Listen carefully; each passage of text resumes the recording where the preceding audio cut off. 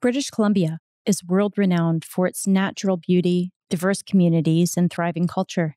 It's also known for being in the grips of a housing affordability crisis decades in the making, which has been compounded by a poison drug crisis and by the COVID-19 pandemic. The province has an ambitious plan to address the crisis through the largest investment in housing affordability in BC's history. Tasked with building tens of thousands of homes in hundreds of communities is BC Housing, the province's agency responsible for developing, managing, and administering a wide range of subsidized housing and homelessness services across the province. BC Housing doesn't do this alone. To address the challenge, they're working with hundreds of partners. In this podcast, you'll get to hear from those delivering innovative and exciting affordable housing solutions. I'm Sarah from BC Housing, and this is Let's Talk Housing.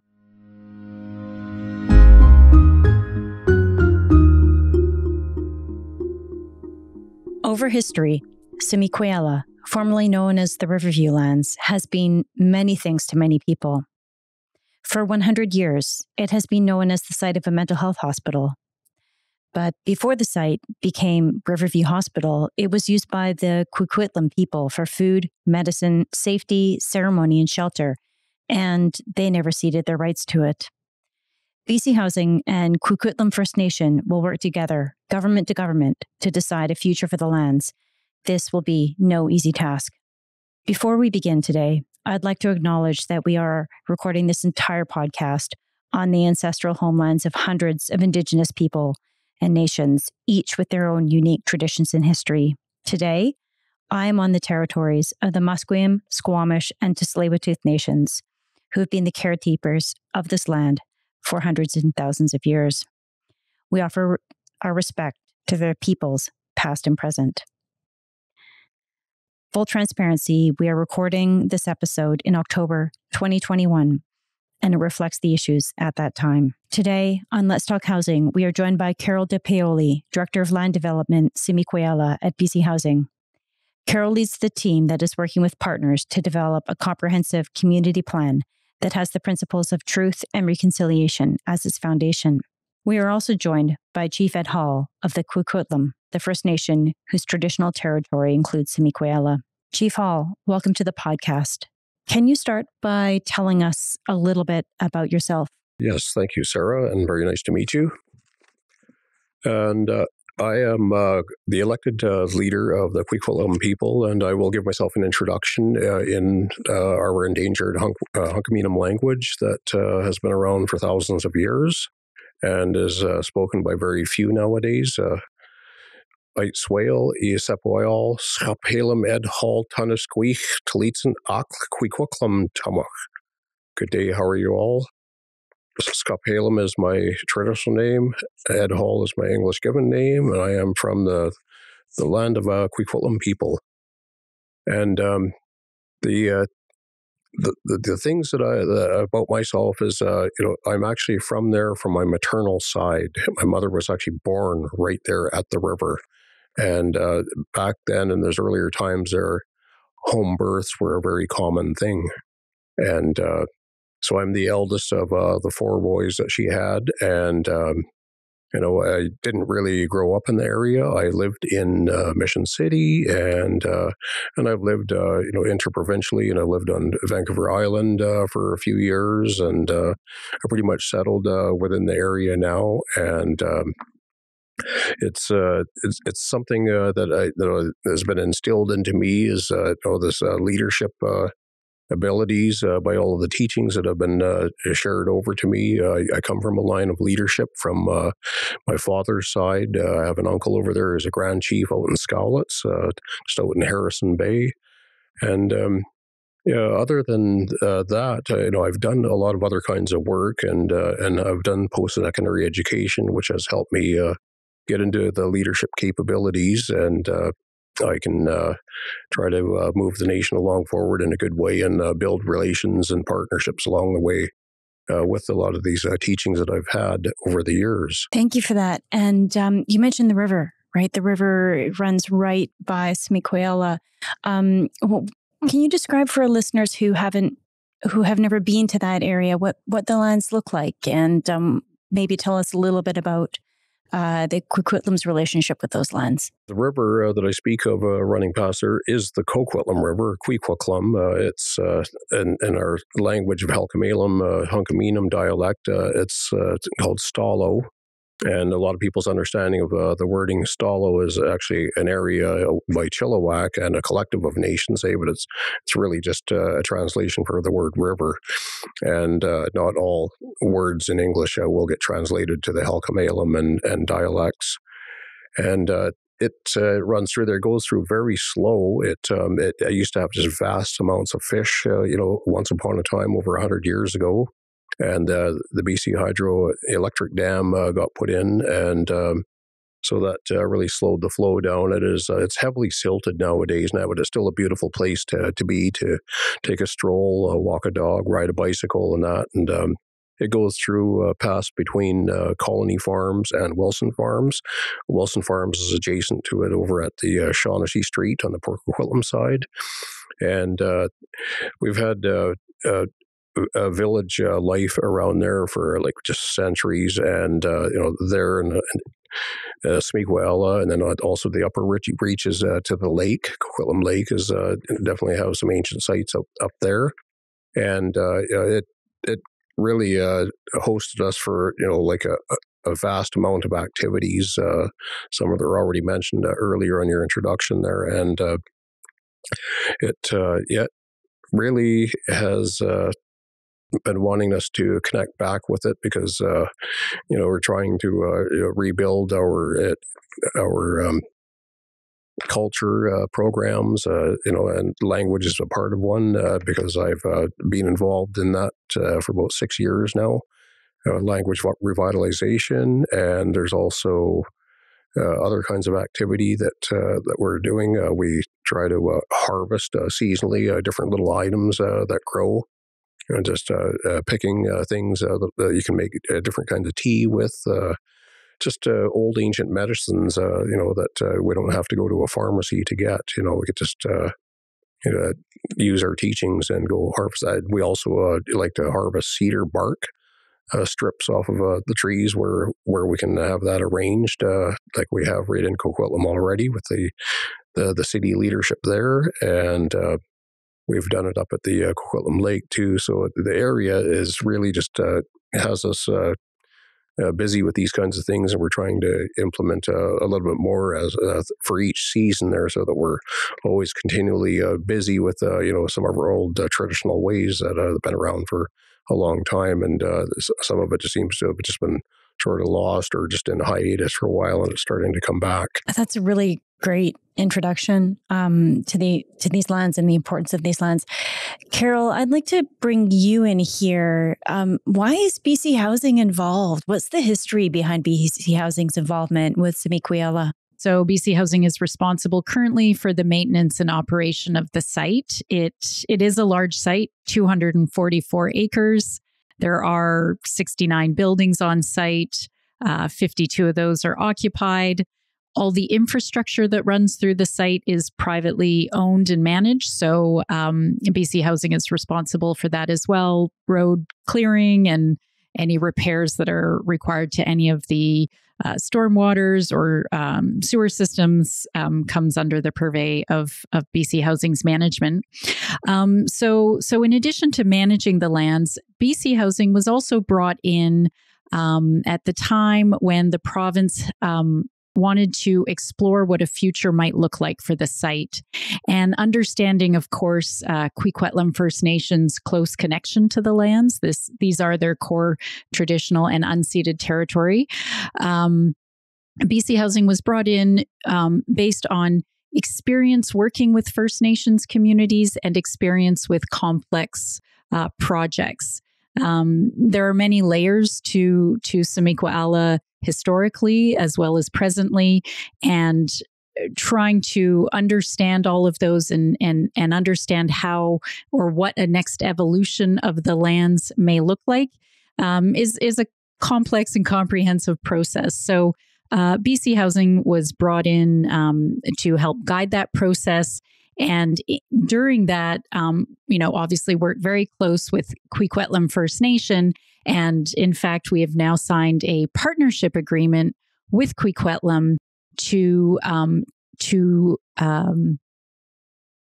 create a comprehensive community plan for the lands together. And this partnership agreement has been a key milestone in ensuring that kʷikʷəʔl̶ has equal authority decision-making in respect to a final comprehensive community plan for the land. So side-by-side partners at the table. Chief Hall, Carol has talked about the partnership approach to developing a comprehensive community plan. What does a partnership mean for the kʷikʷəʔl̶ First Nation? It's more or less about forming, one fairly large team, I guess, from both sides. I do know quite a bit about the site, but how do you navigate through all of that? It's definitely going to take a lot of years, and it's probably going to be a changing of personnel throughout the years, probably on both sides too. So it's something that'll be ongoing for, I don't know how long, but I would have to say several years, and it's just working together to get through it, to reach a common goal. So, Carol, we're in the comprehensive community plan phase of the redevelopment. Can you tell us what will be happening at kʷikʷəʔl̶ over the next couple of years? Great question, Sarah. And I agree with Chief Hall. This is going to be a lengthy process. So we, kʷikʷəʔl̶ First Nation and BC Housing, are currently in the comprehensive community plan phase for the redevelopment of the lands. And within that phase, actually, there are many stages. So within the comprehensive community planning phase itself, we're currently in what we're calling the ideas generation stage. And this stage of the process, we as the project team, which is comprised of kʷikʷəʔl̶ First Nation and BC Housing, we're taking principles that were established during an earlier phase called visioning, and visioning concluded in 2015.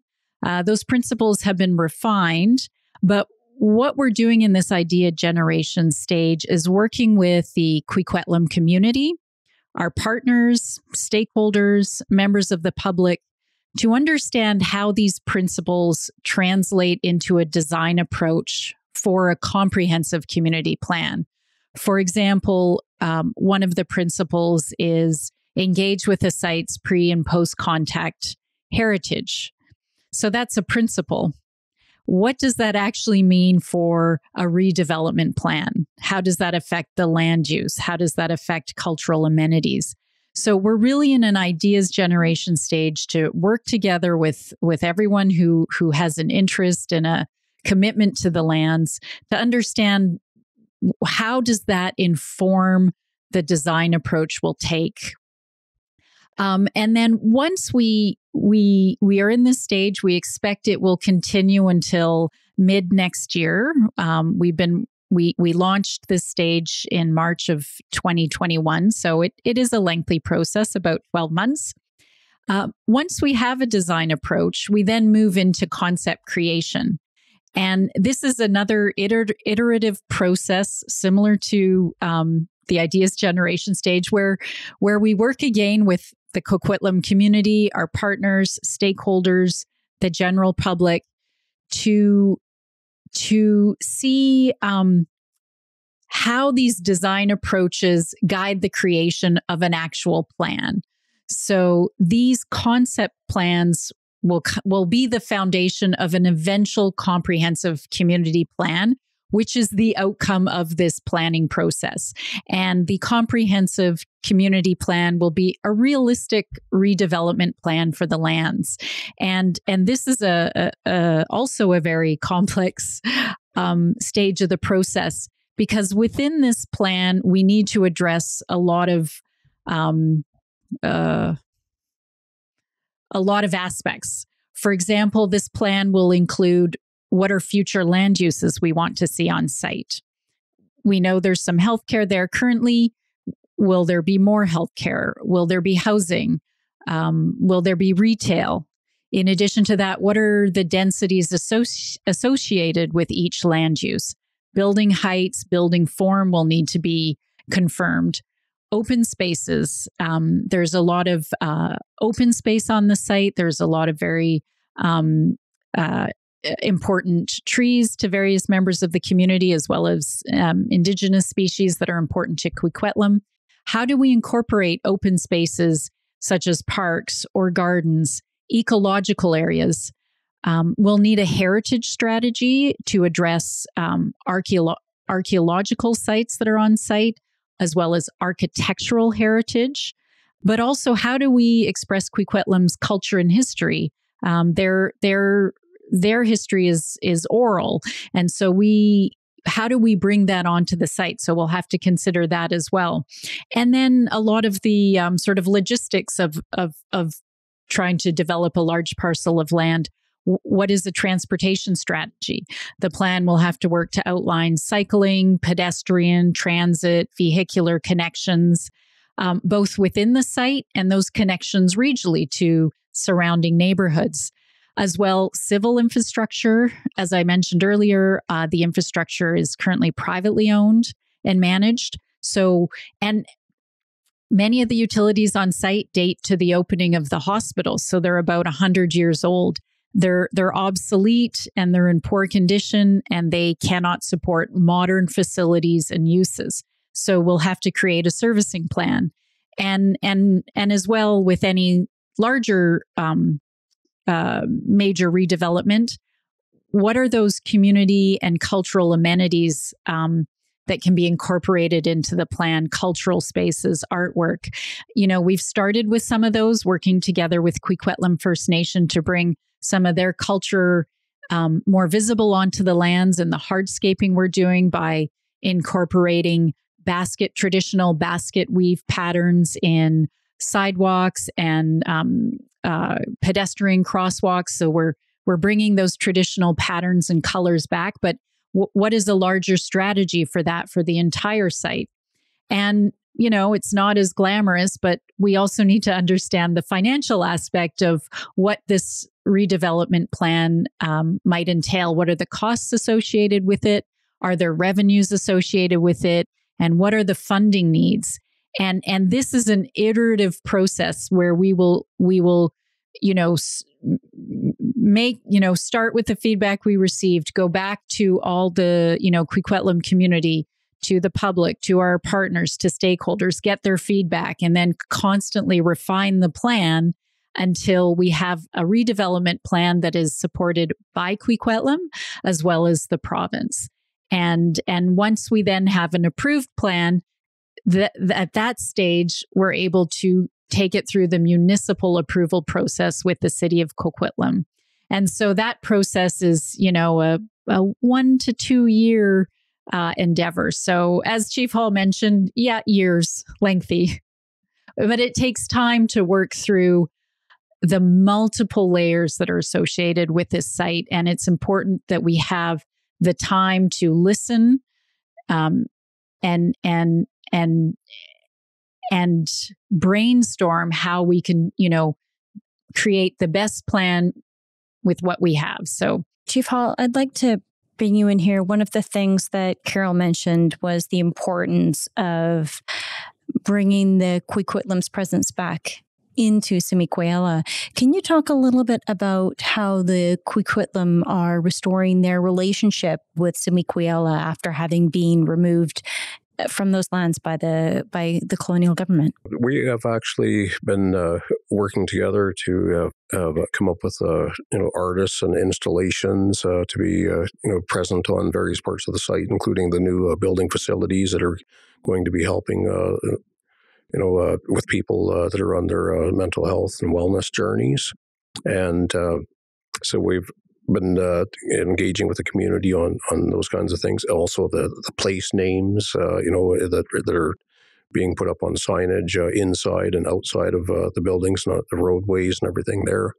And we've also are still seeking ideas on other kinds of art installations that we can have throughout the site. Some ideas have been going back as far as 5-6 years ago when the visualization process was starting back then in 2015. And so it's it's all about getting the community involved and seeing what's working for everybody. Thank you. So, Carol, one of the things that we discussed briefly earlier was the role of the site for mental health and addictions. Can you talk a little bit about the role that kʷikʷəʔelə plays in the province's mental health and addiction strategy and the partnerships that BC Housing has with health? Yes, certainly, Sarah. So while Riverview Hospital closed in 2012, officially and formally, healthcare has continued to be delivered on site. And currently there are 289 beds on site that are operated through government partners, nonprofits. And these facilities, some of these facilities tend to be some of the more acute treatment facilities for mental health and addictions in the province. And they are provincially serving as well as regionally serving. So announced during the visioning stage in 2015 was the relocation of 2 facilities from a site in Burnaby to səmiq. One of those is the Healing Spirit House, which was named by the kʷikʷəʔlə community. Just recently, very recently, the Redfish Healing Center, also named by the kʷikʷəʔlə community, just started welcoming patients in October of this year. And this is a 105-bed facility. It provides services for adults with concurrent mental health and addictions disorders. And in addition to these 2 new facilities, which when they were relocated to site, we did have to do a significant amount of investment into the infrastructure because, as I mentioned previously, 100-year-old infrastructure could not support the needs and demands that these modern facilities require. But in addition to those 2 facilities, there are a handful of other programs that are operated on site through Provincial Health Services Authority, as well as through Fraser Health and nonprofit partners. And these include beds for addiction and substance use recovery, as well as transitional housing for folks that have mental health issues that are coming through the justice system. What's interesting to note about the new facilities that we're seeing on site is that they represent a philosophical change in the delivery of mental health. Many of the original buildings that stand on site are from the hospital time.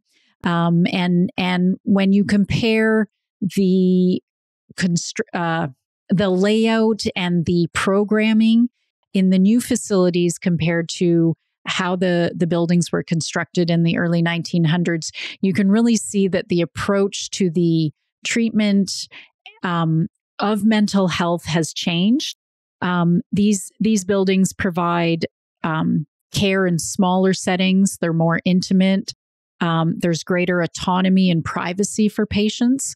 So it really is an interesting perspective going through the lands to see how the delivery and perceptions of mental illness have really changed in the last 100 years. And we're excited that these folks are able to call səmiq home for at least a period of time, and we hope that a future səmiq will really meet the needs of these folks in this community. So, Chief Hall, I'm hoping you can help us conclude here. When you think about the partnership between the kʷikʷəʔlə and BC Housing, what do you think the lessons are for other governments that are considering a similar approach? That's a very good one. My view on that would be to be able to form a working relation, and to be able to be open to other ideas, whether they're coming from like within kʷikʷəʔlə, for example, in this conversation, and with BC Housing. It'll go a long way in being able to move forward together on projects that are massive like that, and will take a long time to get to a completion, whatever that might look like. But it's all about those steps along the way and working together with it. Thank you, Chief Hall. Thank you, Carol DePaoli, for joining us on Let's Talk Housing today. This has been a really important conversation about land development based on reconciliation. Let's talk again soon. To learn how to apply for subsidized housing in British Columbia, visit our website, bchousing.org. You can also call us at 1-800-257-7756. That's 1-800-257-7756.